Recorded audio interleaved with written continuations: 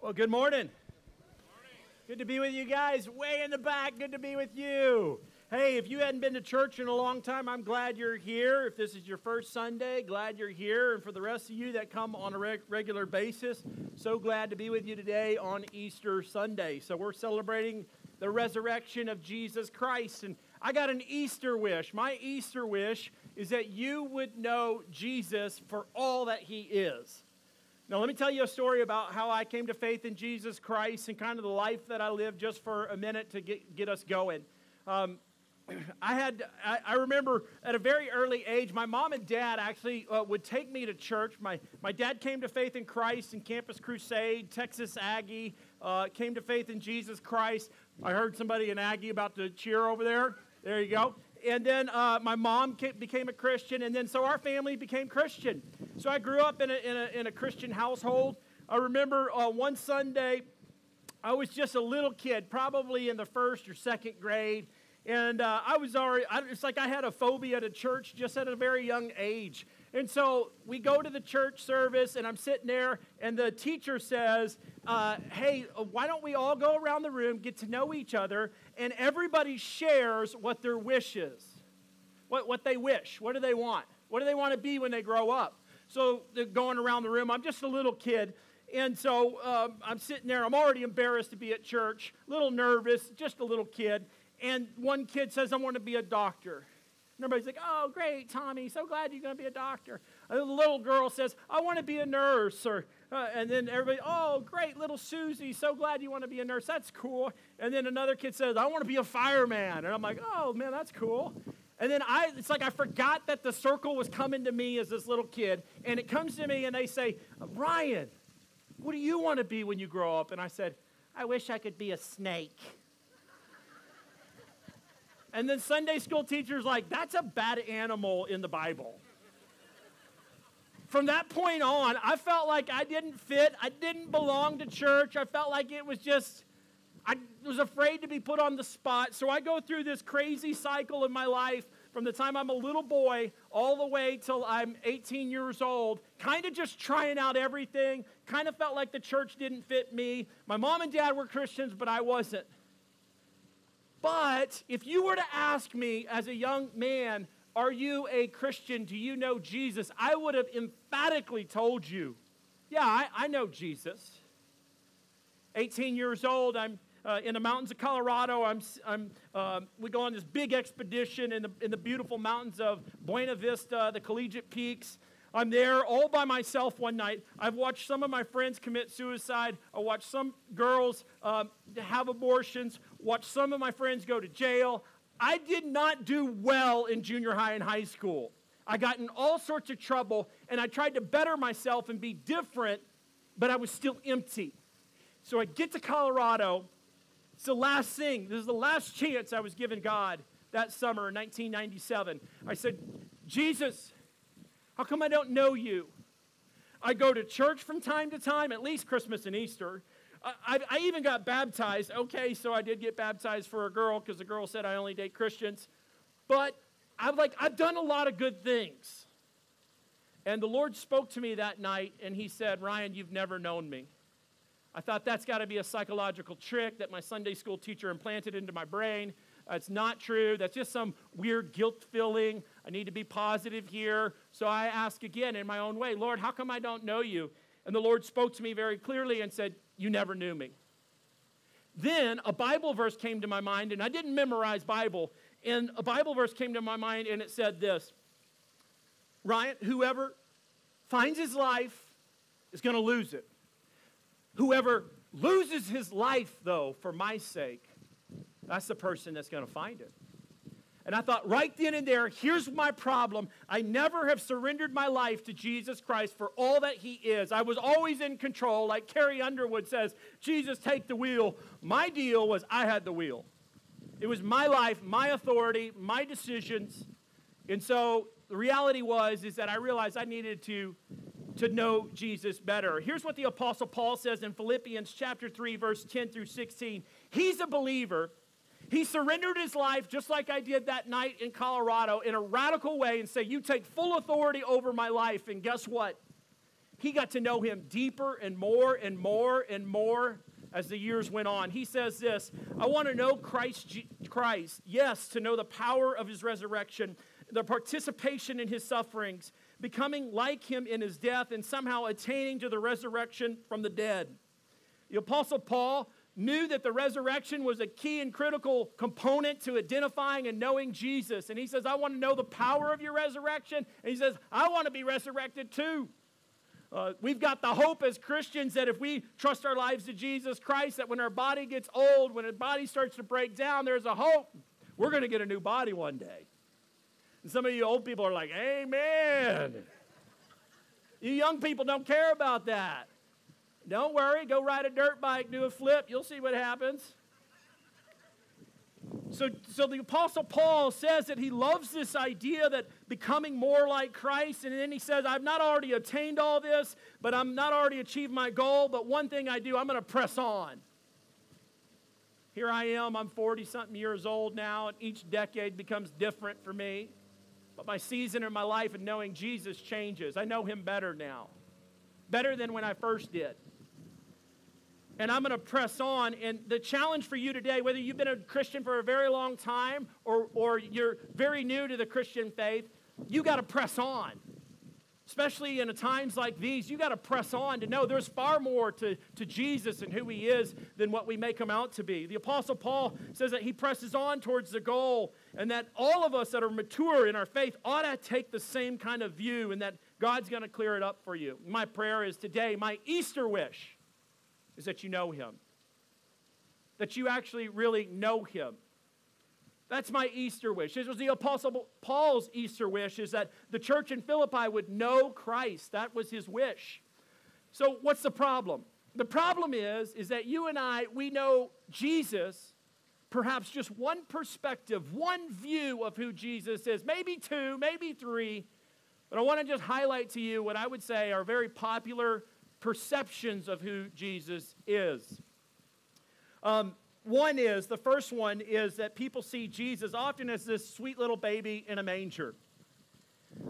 They think of Jesus out of Luke's gospel. They remember the Charlie Brown story when Linus gets up and answers the question what Christmas is all about. And then Linus says that there's shepherds out in the field and they were keeping flock by night. And behold, the glory of the Lord shone around them. And the angel said, for unto you is born this day in the city of David, which is Christ the Lord. And this shall be a sign for you. You shall find the babe wrapped in swaddling cloths, lying in a, help me, manger. That's sweet little baby Jesus. That's that sweet little baby Jesus that we all love and we all like. And don't get me wrong, like I don't want to do a Christmas service if we don't have sweet little baby Jesus somewhere. You know? But what's the problem if your Jesus is just the sweet little baby Jesus? Here's the problem. Babies don't have any authority over people. Babies are innocent in the sense of they can't really do much. They're vulnerable. They can do nothing. So if Jesus is your sweet little baby Jesus in a manger, you've got a God who's not powerful. You've got a baby Jesus, and that's about it. There's no power in that. But he is so much more than a baby. Second view I think that people have about Jesus is Jesus as the great teacher. That he was just a great teacher. That he offers advice and that, that we can learn from Jesus. I mean, he's got some pretty amazing statement. Love your neighbor as your, help me, self. Turn the other. You got it. You've heard these teachings before. I mean, it doesn't matter if you're into Buddhism, Hinduism. It doesn't matter what religion you're in. Everybody would say Jesus is a great teacher. After I became a Christian, I made an emotional decision. It wasn't intellectual to follow Jesus. Then I got shipwrecked in my faith thinking, what a dummy. I just gave my life to Jesus. The church, maybe it's just a crutch. Maybe this is wishful thinking. So then I started to investigate and actually had a Jewish professor tutor me in world religion. The Jewish professor at the university was not a messianic Jew. He didn't believe in Jesus. He taught that Jesus was a great teacher. But you know, after the end of the study of studying all these world religions with Dr. Ember as my professor, I came out with absolute confidence and wrote a paper called The Resurrection of Jesus Changes Everything. He was the only one, the great teacher, that claimed to be God, invited people to worship him. Who does that? Then he's crucified. He predicted his death, fulfilling Old Testament prophecies that had been written hundreds and some thousands of years before that actually took place, gets crucified. Then he raises again. So nobody else did that. So I said, you know what? I'm moving from an emotional decision to follow Jesus Christ to an intellectual. He is far more than a great teacher. The problem if Jesus is your great teacher, you can walk out on the class anytime you don't like what you hear. If he's your great teacher, then so is Buddha. So is Gandhi. So is Muhammad. They're great teachers. No. Jesus is far more than a great teacher. So what is Jesus? Well, he's also a miracle worker. And some of you identify with that. You're like, yes, Lord's performed miracles in my life. And you love a miracle worker. And all throughout the Bible, there's stories when the apostle Peter, his mother-in-law is sick, and he goes to Jesus and he says, I want you to heal her. Jesus grabs her by the hand, picks her up. She's alive and doing fine.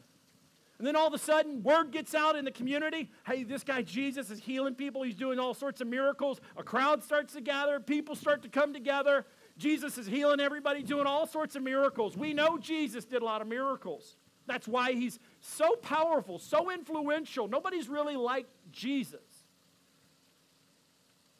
But then, you know what's wrong about if Jesus is just your miracle worker, you get mad when he doesn't heal. You get mad when 911 didn't respond fast enough. God is far more than a 911 call.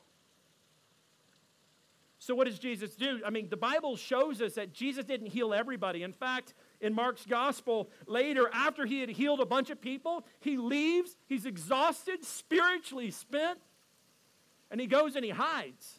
And he's praying to his heavenly Father. And then Peter shows up like, what are you doing?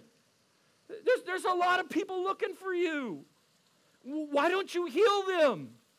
And he turns around and says, you know what? We got work in other towns. I need to go preach. He leaves people without healing them. See, you and I, if we put Jesus in the category, he's just a miracle worker, we got a short view of God. And when he doesn't answer your prayer, you get mad. Haven't you seen it before? I prayed my mom would be healed of cancer. She wasn't healed. I prayed for my uncle to be healed. He wasn't healed. God must not love me. Here's the problem. If you believe that Jesus is just some great miracle worker, you've short-sighted. You don't see the totality of who Jesus is. So here's my question today, again, is do you know him? Some of you know him as the baby in a manger. Some of you know him as the great teacher. Some of you know him as the miracle worker. But if you settle Jesus for just some miracle worker, then you're going to suffer from what I call spiritual delusionment.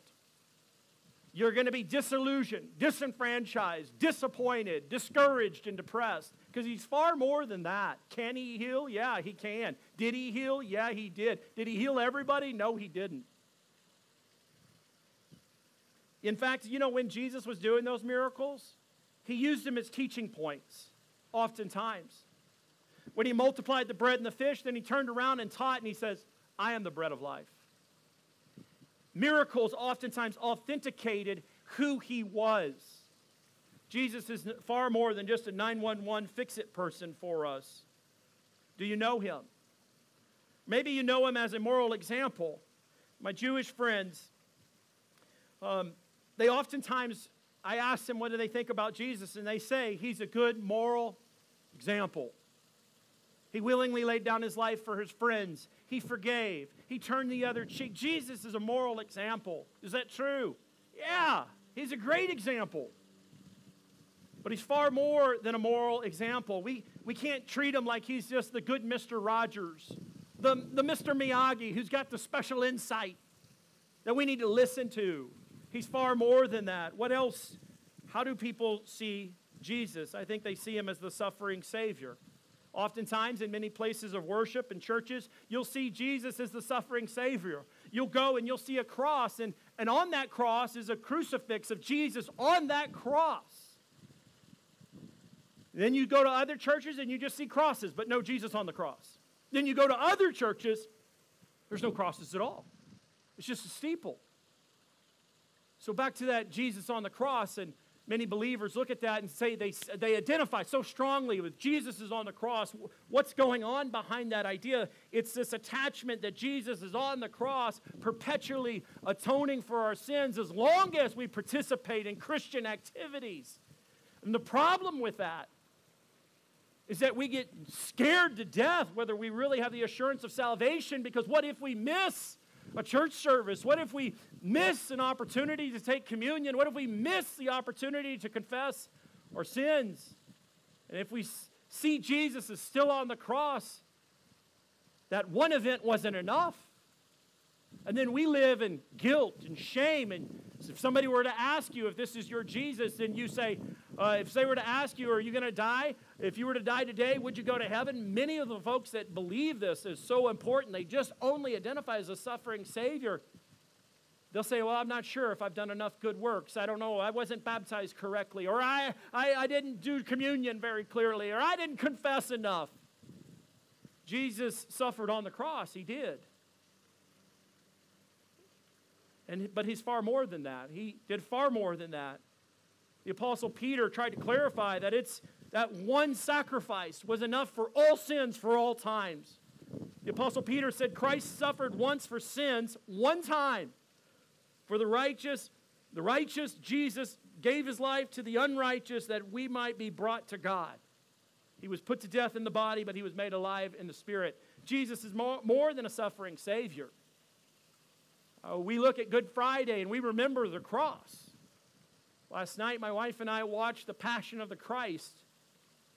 It's a gut-wrenching movie. It reminds you of the sacrifice that was made, that we have forgiveness of sins. That cross right there should remind you that Jesus forgives us, that Jesus will meet us in the middle of our ground zero. When we're at our worst, oh, Jesus suffered and died. He knows your pain. He can forgive you. He can heal you. Yes, he can cancel your spiritual debt, but guess what else about Jesus? He's the resurrected Jesus. And his resurrection is a guarantee that the same power that raised Christ from the dead, the Bible says, lives in you. He's the resurrected Jesus. This is what the apostles got amped up about. That power that lives in Christ, the Bible says, lives in us. So is there a problem with thinking of Jesus as just the resurrected Jesus and just wanting to celebrate Easter and take down the cross, take down the crucifix, just do a steeple? Because we don't want to be negative. There can be a problem if you just identify with Jesus or just view Jesus as this resurrected Jesus. Here can be the problem. Tell me if you've been to these kinds of churches. We're not talking about sin. We're not talking about the cross. We don't use the word repentance. We don't like the word confession. We like no crosses. We'll do a steeple. My point in saying, is there truth in that Jesus is resurrected? Is there truth that we should be hyper positive that the power of Christ lives in you and me? Oh yeah, we should be positive, man. We should be incredibly optimistic that our body, though it breaks down, we got a promise because of the resurrection. We're going to be resurrected too. We're going to get new bodies. We're going to be restored in this world. I mean, Jesus' resurrection, it really changes everything. The Apostle Paul said that if Christ didn't rise from the dead, all the preaching's just in vain. It is important.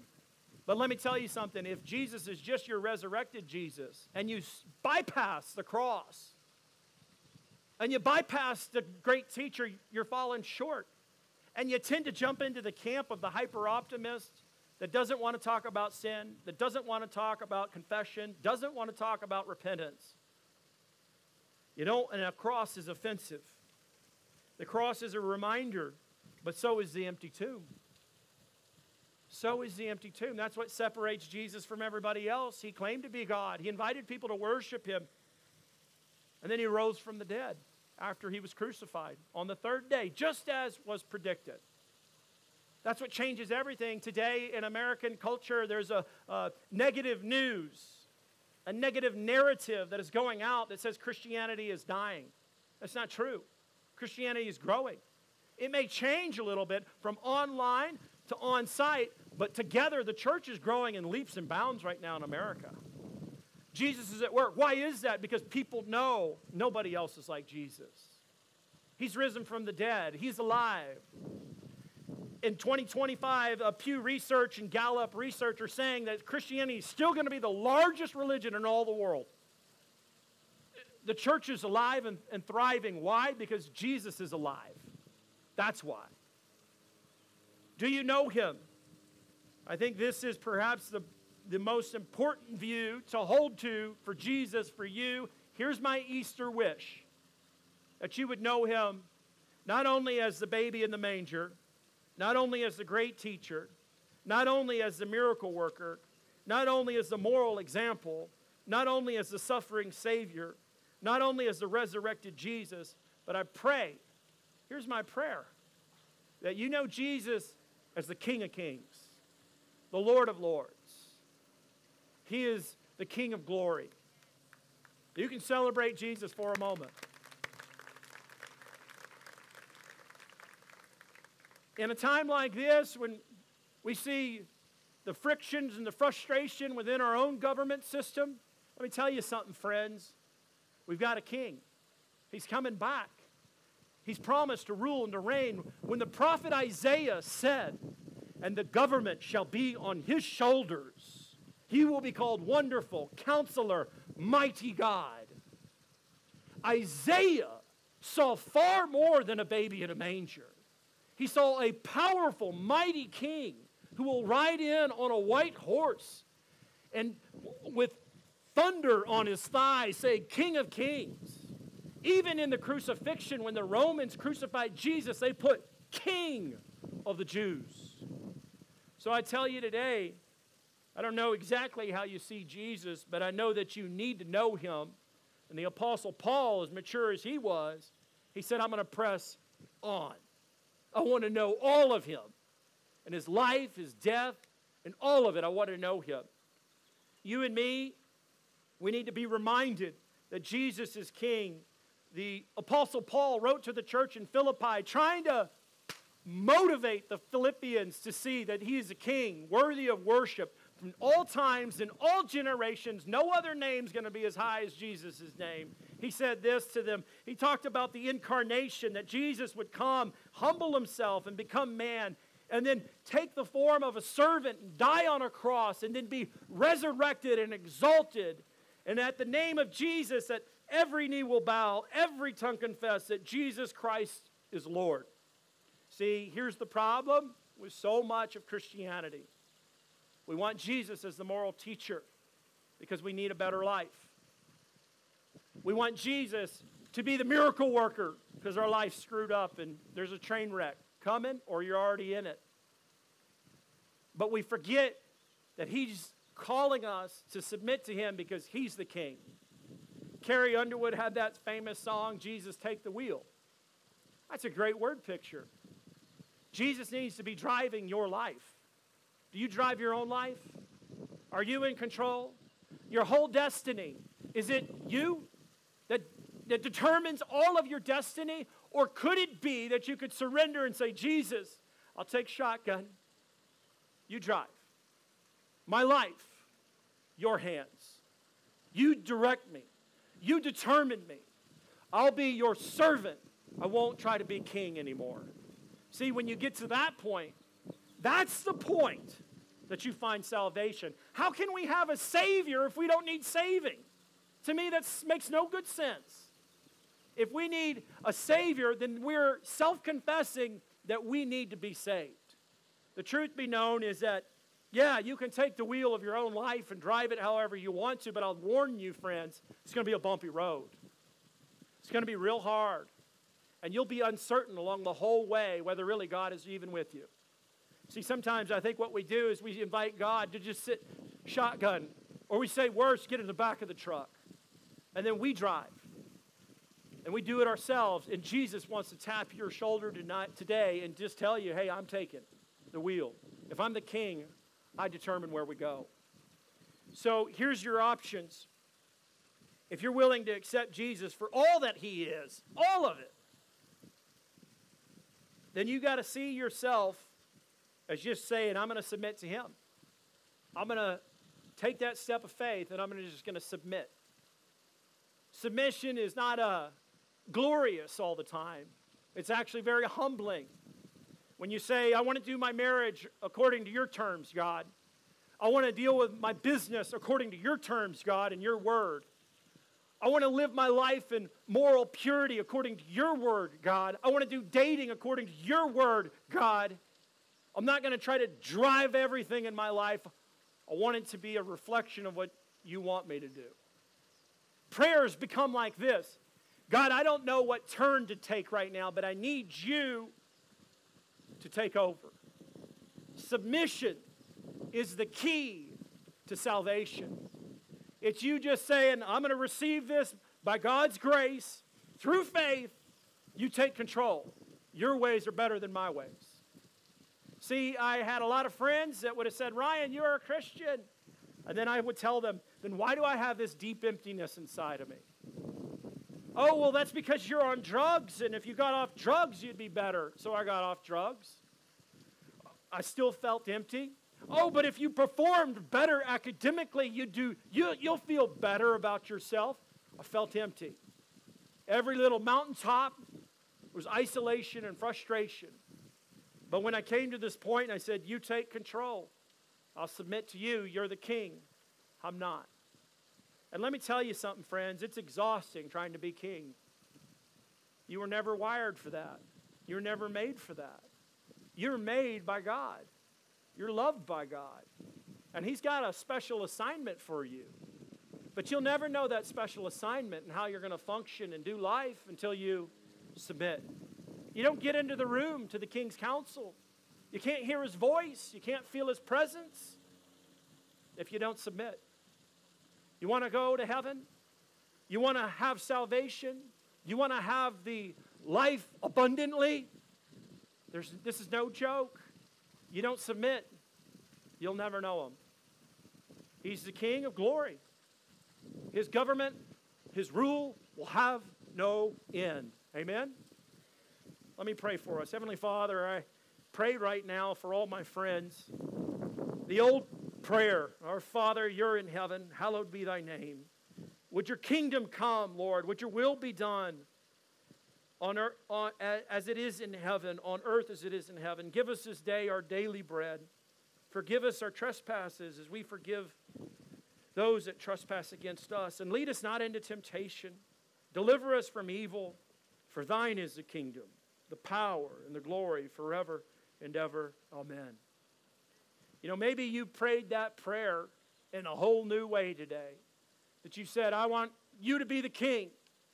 Here's what I want to encourage you to do. The Bible says that if we simply just turn from our sin and turn towards our Savior, we can find forgiveness. The Bible says that if we simply confess with our mouth and believe in our hearts that Jesus is Lord, we will be saved. Another day shouldn't pass where you're in question. Another day shouldn't go on where you're like, I didn't just quite get it enough. Let me tell you something, ladies and gentlemen. Christianity takes faith. It takes us taking that step. Some of you can make that emotional decision right now and say, I'm following Jesus. My life's a wreck. I feel the emptiness. I feel the void. Some of you are going to say, I can't do it just yet. I need intellectual reasoning to come to that conclusion. Here's my invitation. Do it. Exhaust your energies, because if heaven is real, if hell is real, you have no time to waste. You should really think about this. If there is an eternity, and one day I believe that we will see this kingdom come, his will be done when Jesus, our King, comes back. But let me tell you something. We've all had a brush of death or the fear of death over this last year. And the worst thing that we could do on our first Easter out of this pandemic is to downplay who Jesus is. He's your king, ladies and gentlemen. He's your king. He's your king. Amen?